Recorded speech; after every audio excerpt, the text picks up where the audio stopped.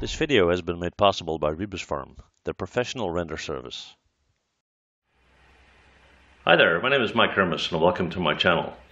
Okay guys, well today we're going to do a short Keyshot tutorial and I'm going to show you something very neat. Okay, what you can do in Keyshot is you can present a product. So what I'm going to do today is I'm going to show you a part of an engine where I have a specific part of that engine that I want to highlight for presentation purposes. Okay, now you can use this for, let's say, whenever you're presenting a product for sales or whatnot, but you can also use this in your demo reel if you are creating characters and so forth, where you can show your audience how you created your model. Okay, so let's check it out and have some fun. Here we go. Okay guys, here we go. So we're in Maya 2016 and I loaded up a model of an engine I did a while back, and that's what we're going to use to demonstrate the principle. Okay, so let's say we have a component in our engine that we want to highlight or to present, to an audience, or I don't know, you're selling something, whatnot. And so you want the rest of the engine to kind of be in the background and you want to highlight that specific component. Okay, so what I did is I took my entire engine here, I went up to export selection and I saved that out as an engine.obj. Okay, so that will allow us to load that up in Keyshot. So let's jump in, hang on. Okay guys, here we are. So we're going to go up to File, we're going to go to Import, and I'm going to select the engine model that I exported from Maya. Okay, so I'm going to use the default settings here and I'm going to hit Import. We'll just give it a sec. And there you have it. There is our engine. Okay, now depending on the applied material, and I'll just quickly check that because we do need a material. What we're going to do is we are going to go in and go to the Toon material. Okay, so I'm going to go to the outline material under Toon and I'm going to left click, drag and pull that over. So once you do that, you can see that the entire object gets a black outline, but I want to tweak this a little bit, so I'm going to double click on it. We're going to go up to color in the material. Let's maybe do something that's a bit more red, maybe something like that, maybe a bit less. Okay, and now we're going to hit OK. Let's say you have a piece of the shaft in here that has a different material and you want to show that to, let's say, a customer. Okay, what you can do is you can go into your transparency settings, and as you see, once you pull that out, you can see that you can look straight through your model. Okay, so you can see the individual components, which I think is pretty cool, like that.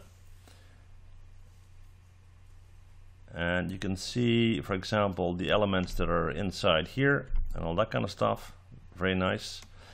So let's say you want to have one component very visible. Okay, in order to do that, we're going to jump back into Maya. Here we go. So we're back in Maya. I made sure that my engine is one mesh all over. Okay, and I made sure that everything has a standard gray Lambert. And now let's say there's one component that you want to highlight. Let's do this axle here. So for that, we're going to go to Mesh and Separate. We're going to take that section, that one, that one, that one, not that one, that one, that one, that one right there, and that piece at the end. Okay. So now we've got all that. We're going to right click, we're going to assign a new material. Let's do a new Lambert and let's give that the color, I don't know, red. Okay, so now that we have all that, we're going to select the whole thing again. Come on, there we go.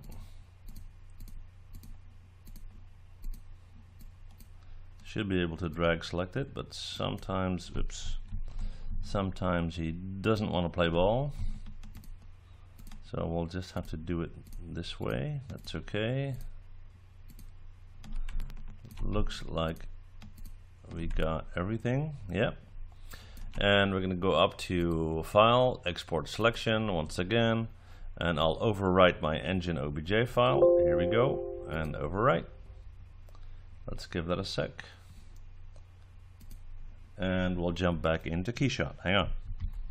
Okay, here we are. So we're going to go to File and New. We're going to discard that. We're going to go to Import. We're going to select our engine model once again. Open in default. And now you see we have our engine, and we have one section of the engine being red. Okay. Now you can already see it because the rest is gray, but what we're going to do is we're going to replace the gray material with our tune material, like so. And then we're going to double click on it. We're going to go into our material tab. Let's click on color. Let's change that color. Let's do something besides red, maybe a bit bluish, like so. And then what we're going to do is we're going to hit OK. We're going to go to our transparency settings, and this will give a very, very cool effect. All right. Now, like I said, pretty neat, huh? Well, that's one of the very cool features that you have in Keyshot, so have fun with that. You can also, for example, increase the quality of the contour, and I believe even the width. Yeah, there you go. So whenever you need to present a product, but let's say you want to present a model that you created in a demo reel, you can use that as well, because it will give a very good insight in how you created your model. Okay, cool. So that's our little trick here. Hopefully you enjoyed it. If you like this video, please like, share, and subscribe. Okay, see you guys next time. Bye.